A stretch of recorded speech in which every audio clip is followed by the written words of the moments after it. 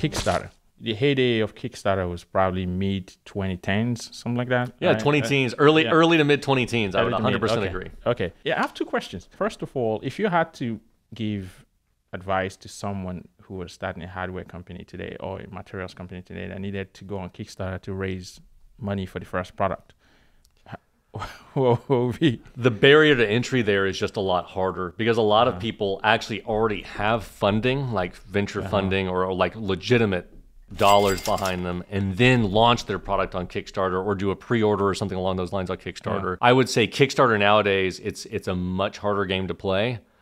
And we sort of lucked out timing wise. A lot of startup timing is there's some luck associated with startup timing. There really is, and market adoption cycles and where you happen to fall when you start up and how far ahead of the curve or on the curve or behind the curve you are adoption wise with your technology. There's a whole temporal aspect to that is very hard to predict and very difficult to get 100% right. Doing that now, I would hesitate to say I have a great answer because I think launching a product in that sort of way where the idea was to get customer buy-in early on. Whenever Kickstarter started, it was a really interesting proposition. And now, like I said, it's honestly been infiltrated by a lot of people that already have a lot of money and then launch.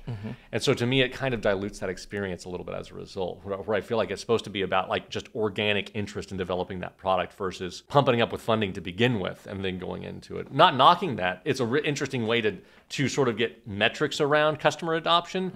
But to me, the fundamental purpose of that platform was to be like, these are people that would not be able to raise funding elsewhere or otherwise. Let's give them a platform to really get out in front of people. So really the only cost you had up front, other than like having the baseline level of the product developed, was, as with anything on the internet, a good video is what sells it. Your only cost is going to be having a video production company doing your video for you. So the best thing is go raise some money, then use that money to go on Kickstarter to raise some more money. Yeah, well, it depends on what you're doing. I think because of that's the way the Kickstarter path goes now, I don't know that Kickstarter is necessarily the best way to go. Okay. You go on there now, there's thousands of products, and all of them have extremely high quality videos done. It's just the signal to noise ratio is hard to sift through now. There's no like just clear winners in my opinion. I can almost guarantee I would not be able to navigate it the same way today if put in the same position. Plus, I've been spending some time on Kickstarter, on the Kickstarter website and Indiegogo website.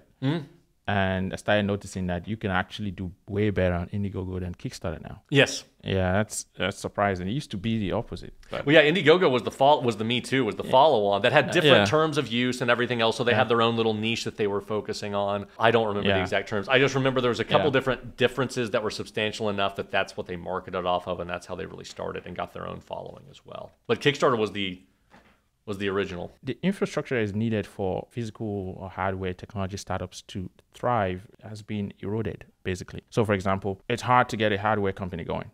How about we have a Kickstarter company where you can just make an MVP and show off your MVP and get some funding? That's gone, right?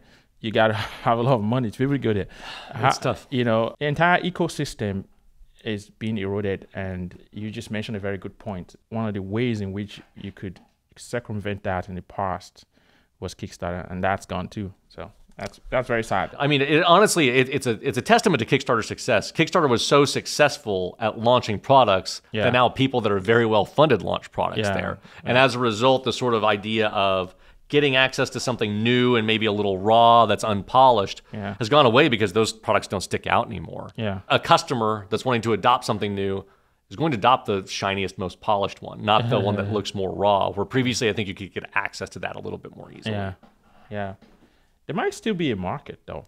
I think there is. Very, very early adopters who just want, okay, you have a solid idea about this thing. Let me take a look at it. Let me try it out. The reason I say this is a lot of companies, even established companies, will release products that are not perfect and tell you that we're still working on it. And everyone will just be happy. Everyone will be happy. They're acting like they start up with just an MVP, but under the cover of a really big company. Like they're getting the benefits. It's really surprising.